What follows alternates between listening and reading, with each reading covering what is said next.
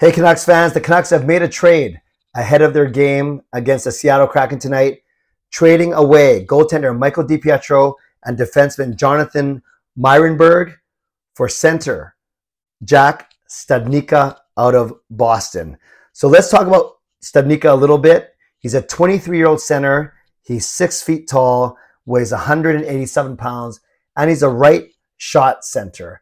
And you got to think that this was necessitated by the injury to Curtis Lazar, who's going to be out at least 3 to 4 weeks, according to Patrik Allvin yesterday. So if you have Miller, sometimes playing middle, sometimes playing wing, you have PD, you have Horvat, but it sounds like they wanted some more depth at the center position. You have Nils Åman playing okay at center, but do you want him, do you want him playing so far up the lineup? And then Sheldon Dries is actually slotting in today for Lazar. So in Studnicka, they get a bit more experience, a tiny bit more experience, and at least someone who's played a bit in the NHL. Again, 23 years old, drafted in the second round, 53rd overall in the 2017 draft.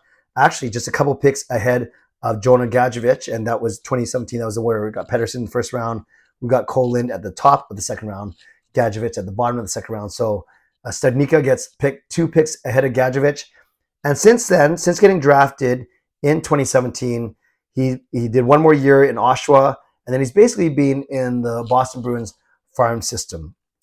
He did play, so that's the Providence Bruins. He has played in the NHL. In 1920, he played 2 games, had an assist. In 2020, 2021, he played 20 games, had 3 points, 1 goal, 2 assists. 21-22, he had 15 games and 3 assists. So prior to the season, 2 games, 20 games, 15 games, and then a total of only 7 points in those 37 games. So 7 points in 37 games heading into the season. This season, he's only played in 1 game, and he had 4 penalty minutes in that 1 game. Now, he did have a really good season in Providence last year, scoring 35 points in 41 games, so almost a point per game player in the AHL. He also had 36 penalty minutes. So obviously a guy who's not afraid to dust it up a little bit and to play with that sandpaper. So he sounds like a little bit how Curtis Lazar plays as well. Decent size. I'm not sure about his offensive skill yet, although I've seen a couple of highlights. He's been okay. And then he's definitely going to play with some sandpaper for sure. So that is Jack Studnicka, right shot center, coming over from Boston, necessitated by the injury to Curtis Lazar, especially, like I said, if they're going to start playing Miller on the wing. Otherwise, you can still go Miller, PD, Horvat, and Nils Åman. But now you have Studnicka here.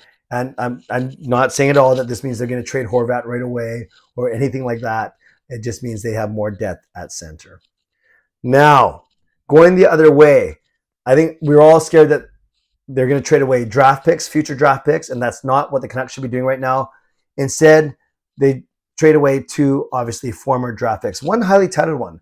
Speaking of that 2017 draft, Michael DiPietro, drafted by the Canucks in the 3rd round in that 2017 draft. Yeah, the Canucks had a decent draft that year. At least it looked like it on paper.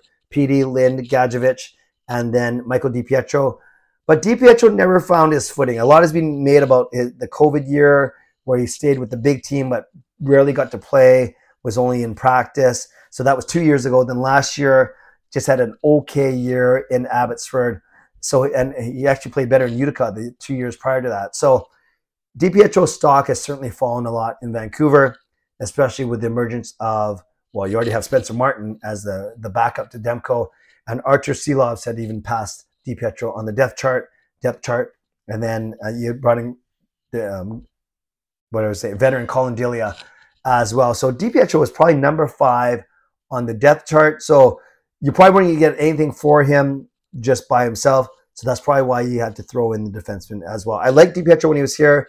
He had a really good personality, undersized goaltender who competed really hard, fought really hard, but simply there was no path for advancement for him here in Vancouver.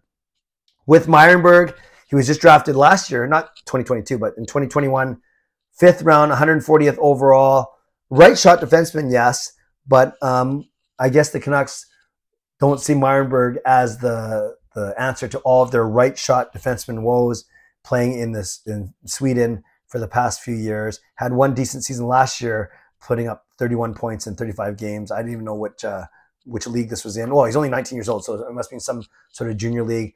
So Myrenberg, again, a right shot D-man, 19 years old, along with Michael DiPietro, who was also drafted in 2017, like Studnicka, going to Boston for center Jack Studnicka. Canucks fans, let me know what you think of this trade. Do you think it's a setup for something else down the road?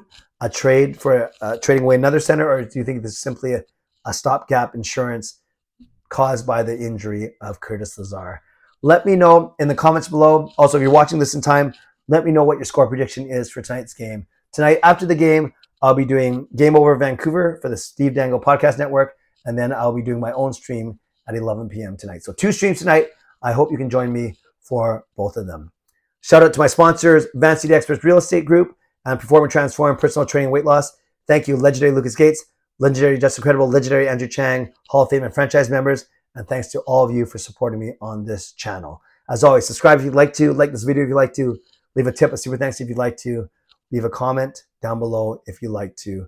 Let me know what you think of this trade. And is it the precursor for something bigger? And let me know what your score prediction is for tonight's game. I'll go 4-2 Canucks. Let me know who your first goal scorer is.